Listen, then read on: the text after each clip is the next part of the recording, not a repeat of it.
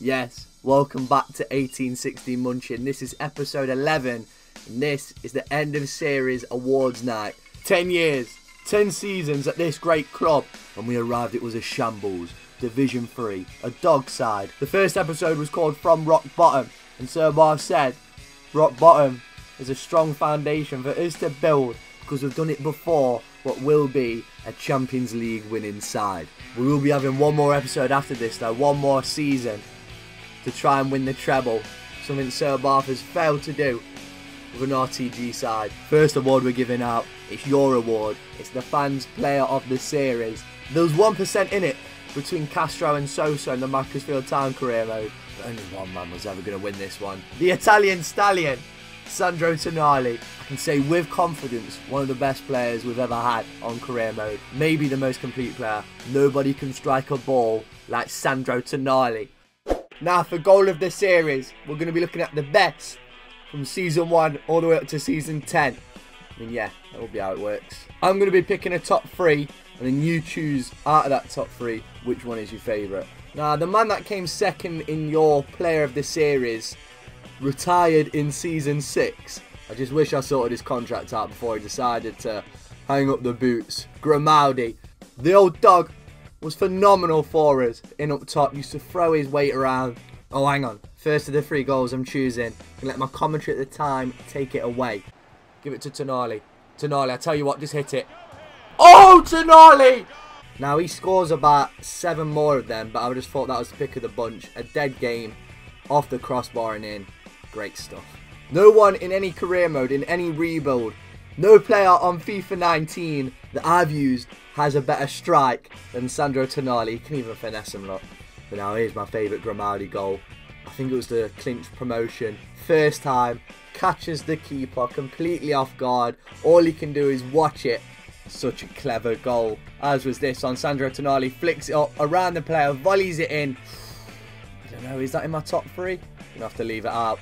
This was the year we signed Mr. Martinez. Well, you know what? I forgot about this goal. I forgot about that goal completely. There's nothing better than catching a volley, sweet as a nut, as it comes over your shoulder. I think it's the Fridge who finally makes an appearance in this one. Great team goal against Dortmund. Oh, what do you know? It's Dortmund again. It's into Richarlison. Time stood still as he lifted that one over Roman Berkey. Oh, here's number 2. Here's number 2. Jesus H. Christ. Kubo, chest touch, wallop. I just love the way he swivels and turns on it. Bang. All in one motion. This was semi-final of the Europa League against Napoli. Arnie plays it into the feet of Edwards. The touch. Grimaldi. The flick. The back heel. Another back heel. It's such a sexy goal, isn't it? It's just, I can't believe it's not got top 3, to be honest. What a joke. Who's judging this? Don't worry, we've got about 3 more of them coming from Sandro Tonali, including this one in the Europa League final. When he hits them, they stay hit. Hack will switch to play, and it's a Di Canio-esque volley from Julian. It's then Quadra to play it into Hudson-Odoi. We've caught him on the counter. Hudson pulls it back. Which one do you like better out of them 2? Oh, no. Right, I'm taking it back. Number 1 wasn't really number 1. This one was the better Tonali banger by a mile. Forgot about it. It's further out. It's against tougher competition. And it set the tone for what the rest of this match was going to be. Forget it. I'm doing a top 5. I did that for Macclesfield. I'm doing a top 5. I don't think we'll ever score a goal like that one again from the Fridge. The touch. The blase. Is that the word? Blase finish. Just to side foot it off the woodwork. Keeper just looks at it. That one might be my favourite. That was a beautiful little team goal, Cuba on the end of it. And now you should know what number 5 is. Our last game, Champions League final. It's that man again. Cruz! Yes! Last minute of the game. That is a ridiculous goal. God said all men are equal. This man makes you seriously question your faith. Hero. And that will transition us nicely to Sir Bath's manager's player of the series. There was definitely a point in which only one position was going, and either Hack or Cruz was going to take it, and one of them was going to have to sit on the bench and become the super sub. Hack is going to be my honourable mention. He's a great servant to the club, a legend, but manager's player. There's only one man. It's the LG fridge. It's Miguel Cruz. When Grimaldi retired, he passed the torch onto the big Brazilian. He's carried this team all the way to a Champions League final, all the way to winning it. What annoys me is he just hit a brick wall when he got to 79 overall, but apparently that's because I was playing him striker and not his natural position, centre forward. Now then, for the most prestigious award of the night.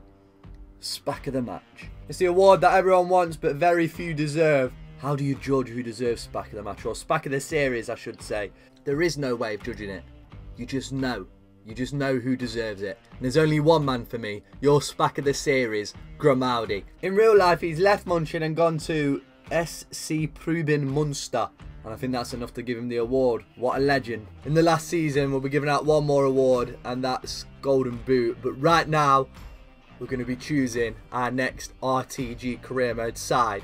We're going to the Italian second division first. Benevento, Stragoni, the Wizards. They currently compete in Calcio B, the second highest tier in the Football League system of Italy. Despite having never played above the third division until 2016, Benevento lately achieved 2 promotions in a row and reached the top flight in 2017. I can see Sir Bar saying that. I can see Sir Bar saying up the Wizards at the beginning of every game. Let's just have a little look at their squad. 3-5-2, I like it. Everyone's got a game face. Quite a young side as well. Hope he's actually got an afro. We've got names like Del Pinto, Puglioni, Ricky. Oh, he has got an afro, showing great potential. I love the kit. The kit is sensational. Option number 2. We're in Spain. La Liga 1, 2, 3. I was going to go for CF Royce, but none of their players have got game faces, and I'm not having that. So instead of going for the worst team, I'm going for the one with a bit of history.